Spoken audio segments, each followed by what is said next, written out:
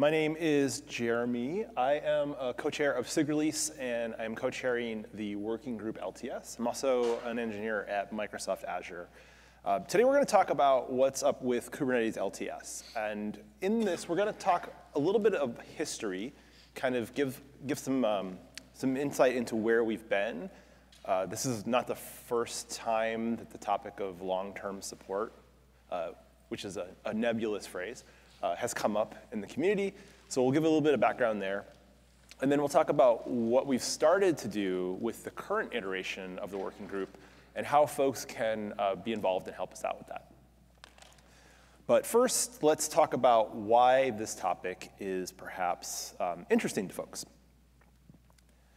So we've got a survey here, and it's looking at which hosts are running which Kubernetes versions that are more than 18 months old. The text is a little bit small, but you can see that there's a large portion of these things that seem to be running older versions. And the tail kind of clumps around certain versions, it looks like. We don't have a really big thing at the very end, but there's definitely a peak in there. Same survey, and these were both from a Datadog survey, showed that over 30% of hosts were running a Containerd version that was unsupported at the time. So we've got Kubernetes and Containerd. Seems like both of these technologies are maybe things that are a little difficult for folks to deal with. And I think the question that's driving the working group now, and I think maybe in the past, was why is that? What is the underlying cause for that? So this is a quote from previous working group notes. Minor updates, which would be going from 1.x, so we'll set some terminology there. Kubernetes minor versions are going to be 1.20 to 1.21, something like that. Kubernetes patch versions are going to be something like 120.0 to 120.1.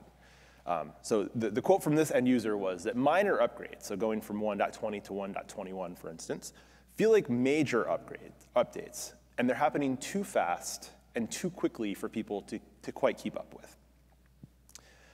So a couple things to unpack from that. They're happening too fast. We'll get to that in a little bit. But also, they feel like major updates. So what's the reason for that? Well, if you've ever worked in software, I think there's always a push and pull between velocity and features and supportability and fixing things. So there's always a tension between going faster and going slower and figuring out what the right balance for that is. And answering that question, I think, is really going to help us understand what we can do to help maybe make the experience better for folks. OK, so we've had a couple definitions already, major versions, minor versions, patch releases. Let's also talk about what LTS might be. So here's a definition from Wikipedia. Long-term support is a product lifecycle management policy in which a stable release of computer software is maintained for a longer period of time than a standard edition. The term is typically reserved for open source software, where it describes a software edition that is supported for months or years longer than the software's standard edition. OK, so it's pretty generic, right? We have a lot of flexibility in what that means. But I think in general, most people's interpretation of what LTS, or long-term support, means is that you're getting an extended period of time. You're getting something that's going to maybe be double, some longer period. And I think it varies from project to project what that might look like. But that's going to be the basis for what we're going to look at. OK, so I mentioned this isn't the first time this has been discussed. So let's go back to when the first version of this started. And see, we've got Tim in the room here. I've got a screenshot of an email from Tim. This is from October of 2018. In I think container years, that's a long time. 2018, before the pandemic. My daughter was pretty young at that point. And really, this email, I think, summarizes the state of things at the time. A lot of words here, but I'm going to pick a couple of things out. Should things be going faster? Should things be going slower? What is going to be supported? So out of this, a working group is proposed. But I think my favorite line in here is the parenthetical. Working group LTS is simply shorter than working group to LTS or not to LTS, or working group what are we releasing and why, and how it's best integrated, validated, and supported. A lot of things in there. Because it is definitely a question that touches on many, many, many things in the project. And I think importantly, it says this should not be read in shortness to imply that LTS is a foregone conclusion. So the working group has started. The working group is looking at many facets of the project and not foregoing a conclusion that there will be LTS releases. And we are, I think, going into this again with the same kind of underlying assumptions. During this time, this was quite a while ago, so again, we're about to see the release of Kubernetes 129. At this point, Kubernetes 113 was the version that was being worked on and released. 1.9 and 1.10 were a few months out of support at this time, but we can see that there were quite a few people in this chart still using 1.10, still using 1.9. So is that pattern something we see today? We'll get to that in a second, but I think the push and pull between faster, slower, keeping up to date is something that emerged as a pattern. When the working group was started, there were many, many things that were discussed and lots of questions to be answered, lots of discussions about various aspects of the project. You can find the old working group notes at this URL, and I put a QR code here if you want to go take a look at them. But we're going to use ChatGPT to try to summarize 2 years worth of work. Going through many, many months of meeting minutes is really difficult. So we're going to try to use some AI help to help us understand what things were happening inside of that space. OK, so one theme that emerged, basically what I did was I fed all the data into ChatGPT, and then I asked it to summarize top issues or top concerns, things that the working group wanted to work through. So the first one that came up was that the Golang upstream release cadence and support cadence was maybe not aligned really well with doing longer releases for Kubernetes. And there was a debate whether the current release cadence of 9 months with 3 releases was good, or whether that should be shifted to support a different version. But a lot of the text was around those that support window. Next, the thing that came out of it was stabilization of releases and the use of beta APIs. So there was a discussion designating that the last release of the year should maybe be a stabilization or bug fix release. That has not happened. We see our end of year releases continue to be pretty feature rich and maybe a little busy. The conversations involve SIG testing, SIG node, and various other special interest groups, because that's what working groups do. I think an interesting one at the end of here is that the idea of removing of graduated beta APIs from the core was also addressed. I don't think that's a right summarization, but that's what ChatGPT said. So I think the idea there is to maybe disable beta APIs by default. So that's one that we're going to come back to. Another topic was supportability and long-term support working group. OK, ChatGPT seems like maybe it's going a little off the rails there. But the group discussed whether they should rename the working group to be more focused on general supportability. The suggestion of creating a reliability working group was mentioned in the text. Surprisingly, we saw that come out, too, as a takeaway from this work. Next up, we get the working group chair rollover is discussed. So this is something that is discussed over 2 years, right? 2 years is a pretty long time. One common thing was whether the working group should be continued or disbanded, whether certain things should be handled by SIG release, and whether the working group should continue or not. A discussion for this topic is scheduled for September 22nd. So ChatGPT was pretty good at summarizing that one, I think. Overall, the challenges seem to involve striking the right balance between development and stability, and meeting the community's evolving needs and priorities. So if we go back to one of those early slides I had, there was, I think, a tension between velocity and features. That seems to be a pretty reoccurring topic that comes out of a lot of the discussion inside of this working group. OK, so a lot of topics are discussed there. What is one concrete thing that comes out of this working group? So Another piece of context for this time period is that the releases were only supported for 9 months. There were 4 releases per year. So you don't get a yearly support period. Things are supported for less than a year, and there's multiple releases happening in a pretty fast cadence. So a KEP, or a Kubernetes enhancement proposal, comes out of Working Group LTS to increase the support period to 1 year. This is, I think, a data point that came up. A lot of businesses are operating on yearly business cycles, business cadences. And this was a thing that the project could do without a lot of change. This is something that would be pretty impactful for end users of Kubernetes, but not necessarily require a lot of work on top of what was happening already.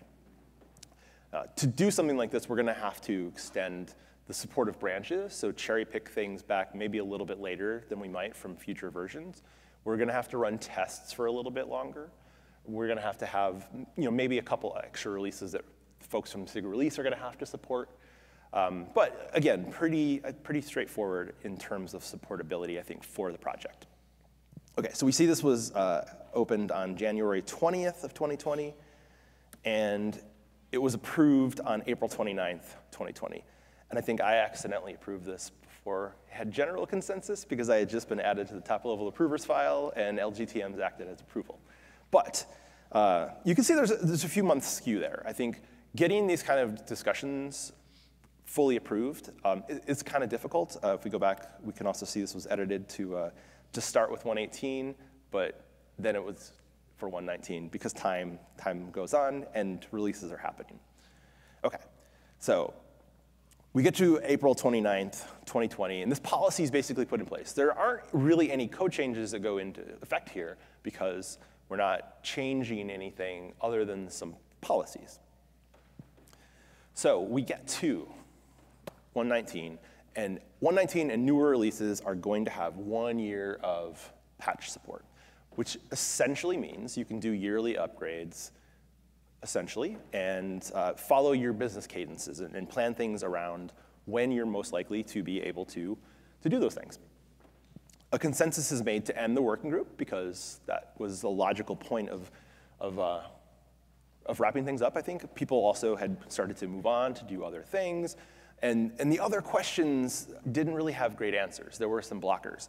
If we go back to some of the things that were summarized, keeping up to date with Go versions was something that was identified as a challenge inside of that documentation.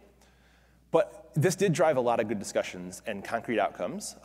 There were topics to have logical owners going forward, such as SIG release. One of them is, are we doing too many releases per year?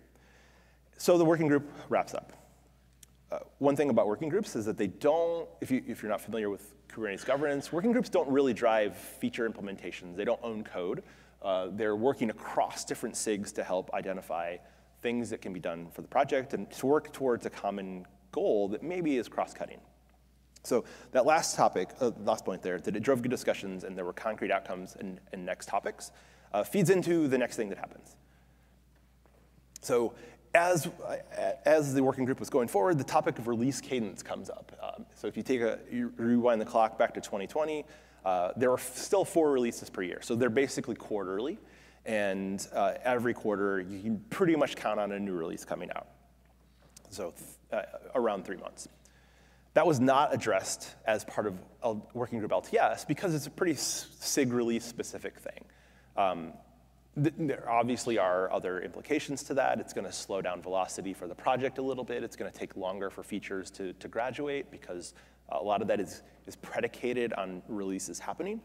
But SIG release takes this up.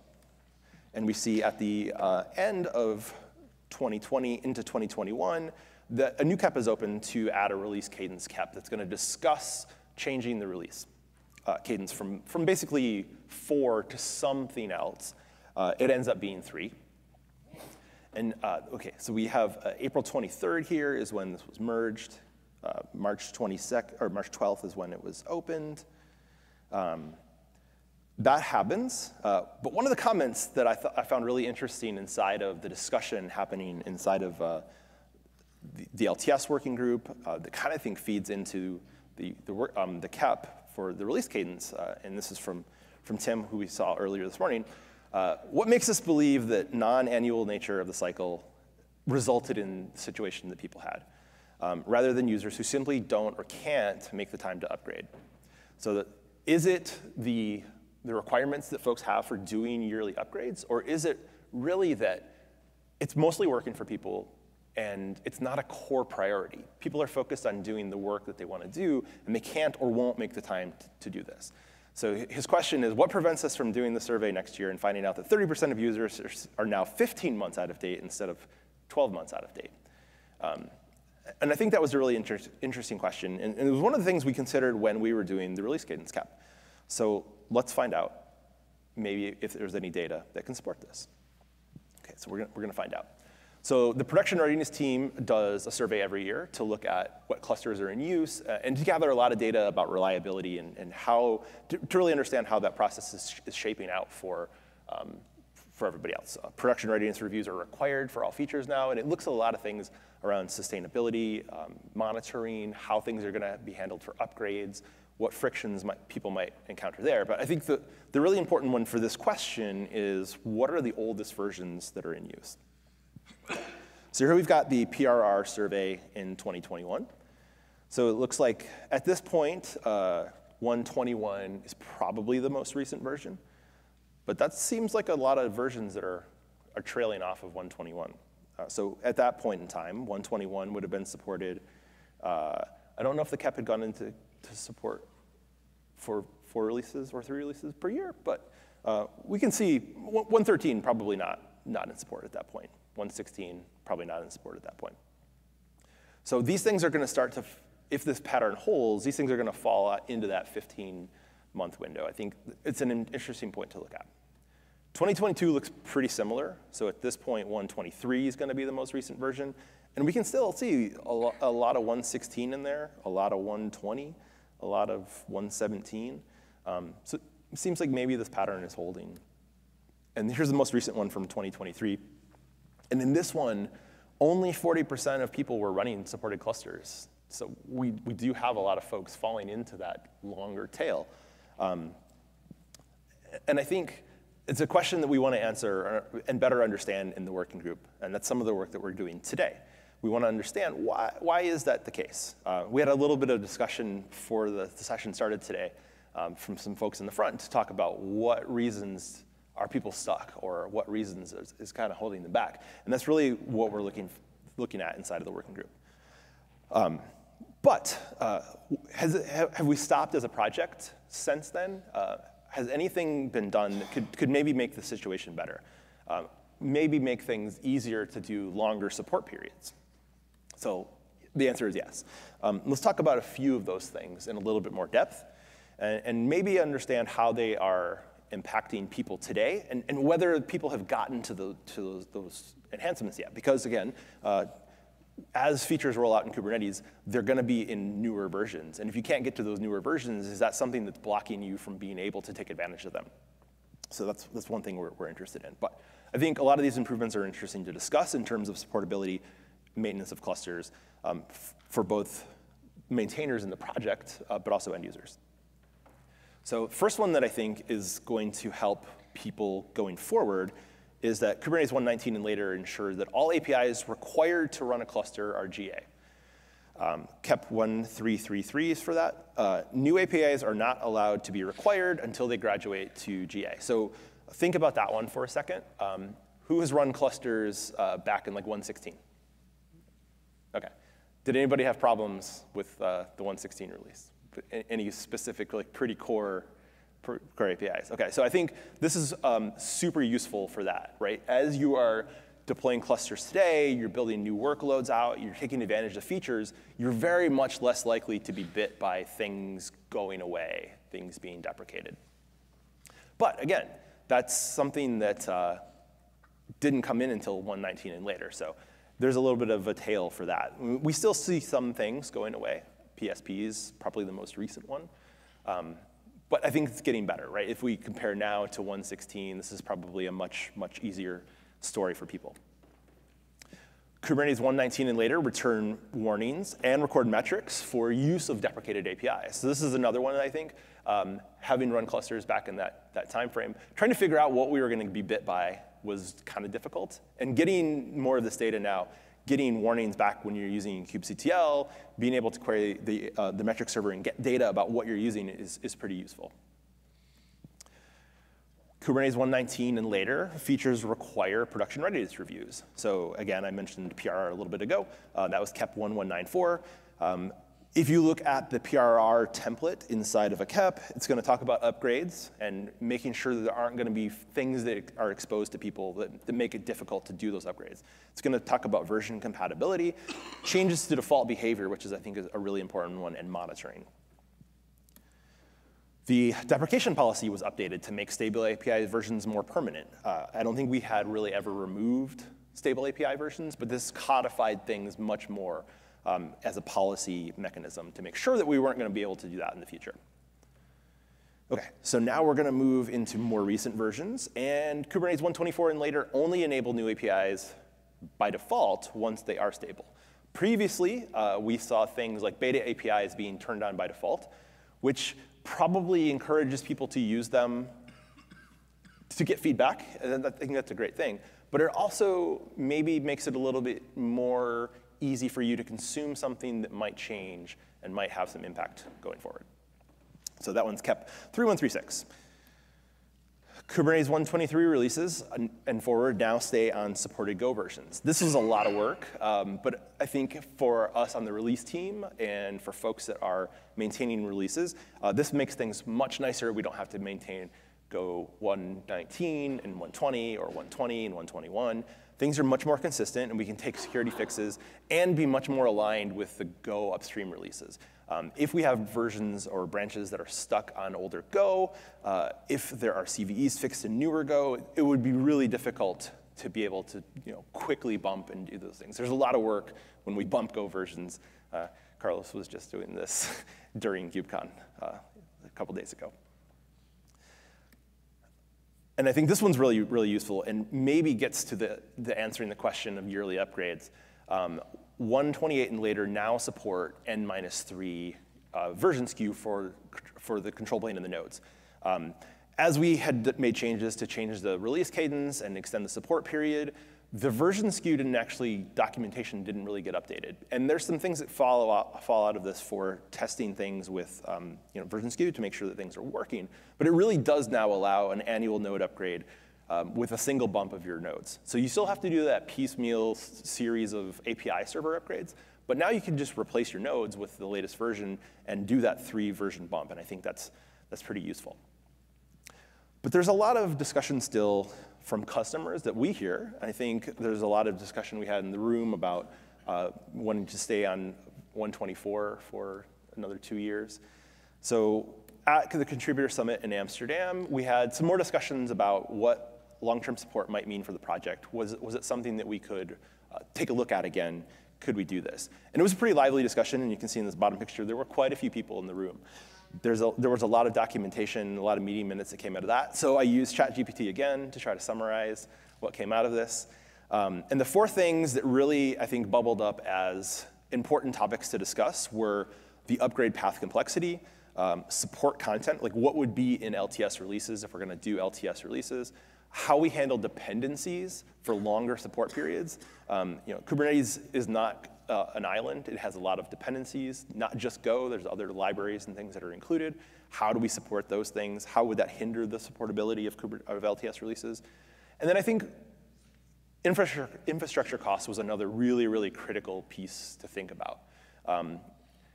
If anybody has been to the last few KubeCons, you probably have heard a lot of discussion about credits from various cloud providers, supporting things running out of budget, and all the work that people in SIG testing and SIG K8s-Infra are doing to make things more affordable and split across different clouds.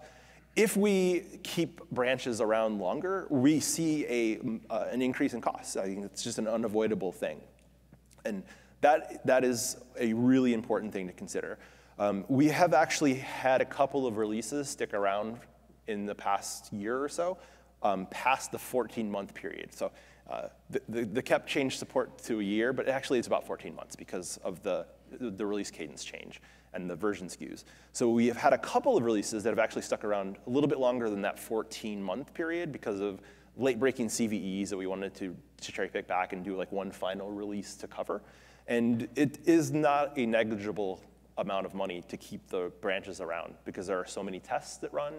There are so many things that are really required to keep those things around. So thinking about what that might look like in terms of support is really, I think, a really driving factor. But out of that came a high-level goal of, I think, longer support, in quotes. That could be something that the working group will decide. And also focusing on enabling things like skip-level upgrades so that people have a better experience and have less friction being able to go maybe 6 versions or maybe 5 versions to be able to get up to date with latest support. So we opened a new working group. We revived the working group, really. And that was in April when we started this. It took a little while to get some agreement on how we were going to do that. And a lot of that comes into what is a working group. So what is a working group? Working groups are groups inside of the project that come together in order to work on a common project. They don't own code, though, and I think that's a really important one. Merging of code into a repository is governed by a lot of policies in the project, but they're really a vehicle for consensus building, and I think that sentence here is the important one. As we think about what long-term support might be for the project, it's going to require a lot of consensus because it's going to touch a lot of SIGs. Any security fixes that we want to bring back to older releases is going to involve the SIG related to that fix, right? A lot of those things are going to go through API machinery, probably. A lot of those things are going to go through SIG node, probably. Those are the 2 places where we're going to see we see a lot of security things. And there's not necessarily a large group of people that can do those reviews and can make those cherry picks. As we extend the window of support for things and code changes, then we're definitely also getting to the point where it's harder to do some of those things, and it's asking more work of the maintainers to do those things. Working groups are distinct from SIGs in that they, again, are facilitating cross-collaboration across the SIGs, and they're facilitating an exploration of a problem. They are not fixing problems specifically. So the ideal outcome from a working group is probably 1 or more KEPs that are going to address the problems that have been identified by the working group. And then working groups are typically going to have stakeholders from across the different SIGs. So in the working group LTS today, we have myself from SIG release. We have Jordan, who covers everything. And we've got Micah, who has a lot of responsibility for the product security committee. And all of us come from cloud providers. And we have, I think, unique insights into what our customers are doing. And we can think about how best to balance those considerations between what's good for the project and what might be useful for end users. Okay, so we have continued to have a lot of discussions in the working groups. Scott in the crowd back here gave us a really good overview of what OpenShift has been doing and some of the challenges they have had. We have started to hear some friction logs from some end users that are coming to share some of their experiences with upgrades and some of the difficulties they have there.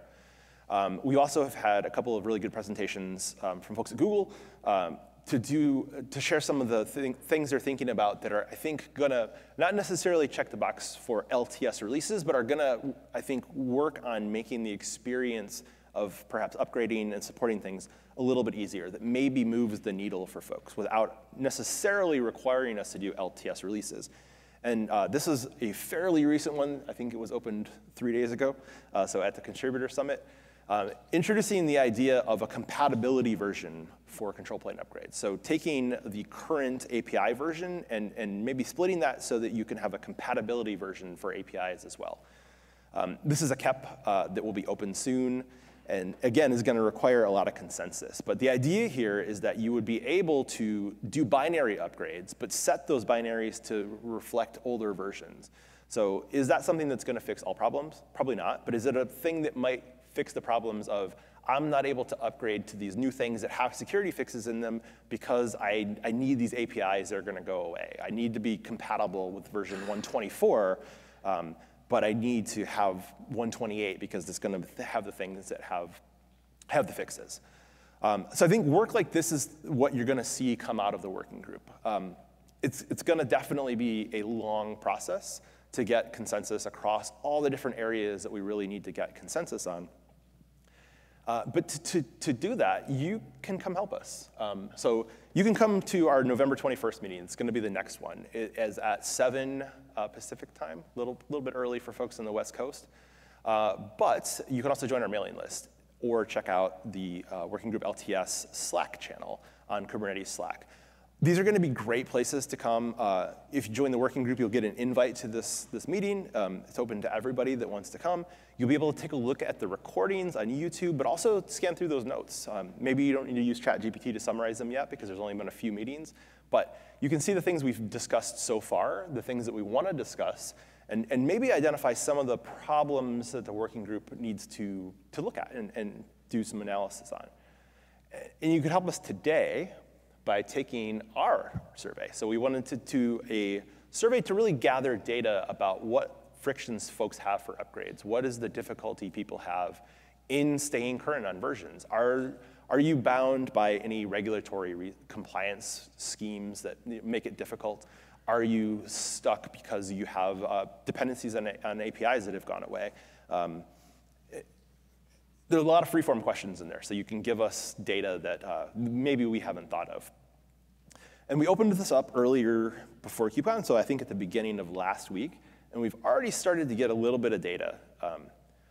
There's a lot of questions, and it's going to take a long time to go through some of those questions and answers, but it does seem like we still have some more work to do. So we'll tie it back into the chart earlier that the PRR folks had done. This is asking the same question. Which versions of Kubernetes are you using? We're asking the same, what's your newest version and what's your oldest version? And this is the what's your oldest version.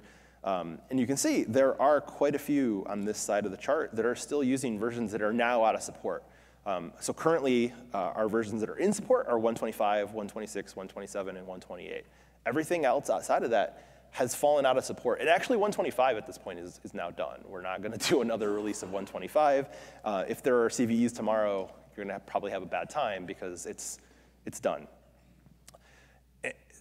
It does seem like we have some more things to do. And I would really encourage you to take advantage of our survey, provide your feedback, help us understand what problems you're having, what things that we can help identify as ways forward for the project, and definitely think about what areas we might be able to impact. Okay, with that, I'll open up to questions. I think we've got a couple of minutes left. If folks have questions and we run out of time, I'm totally happy to step off to the side or head outside to chat about things. Yeah, so we have a couple of microphones. Just go ahead and queue up there, and you can ask, and we'll go from there. So for some of the customers you've seen in the last slide that are running on 122.3.1 out of support, that's their API server version, their node pools, or data plane is probably on 119 or even longer than that. What do you do about that?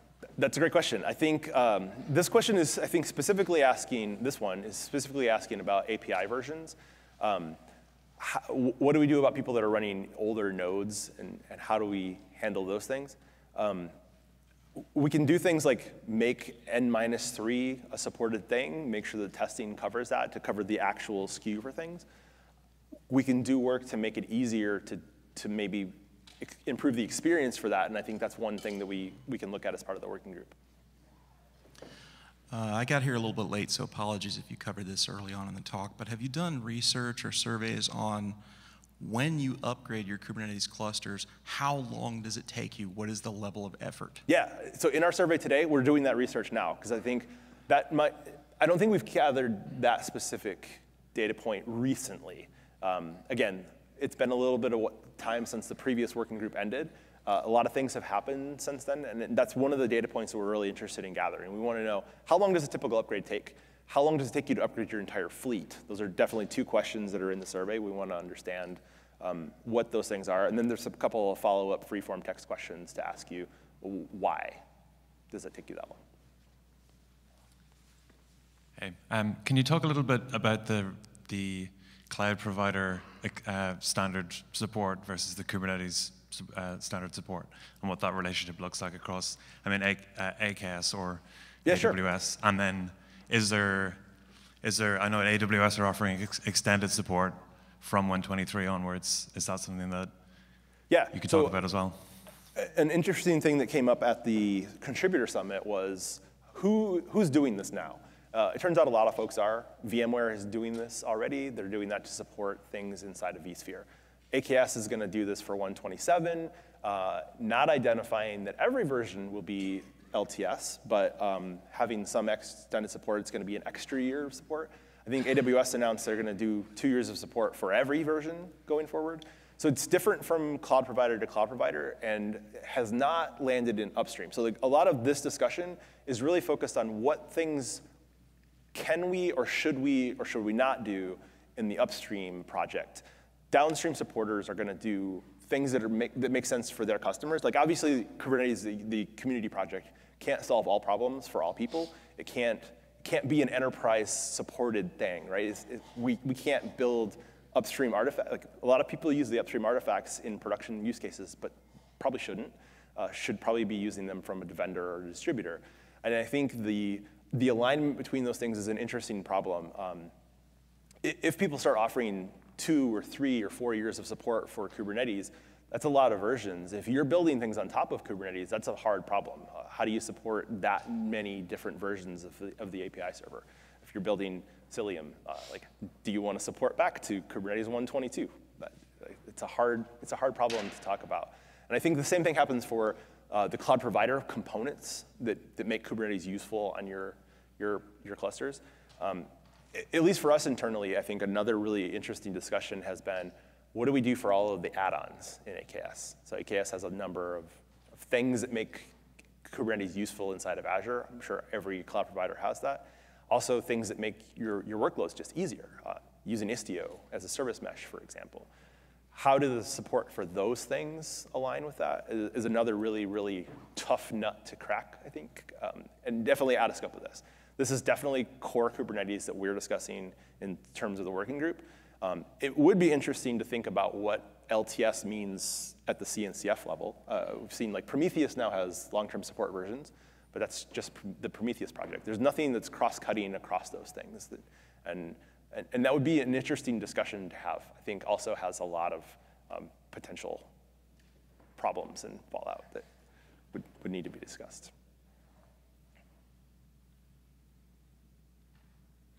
Any other questions? All right, well, I'll hang out on the side here if you want to come over and ask anything not on a microphone. Totally get that. Thanks for coming. The walk over here was pretty far, so definitely shout out for making the long journey.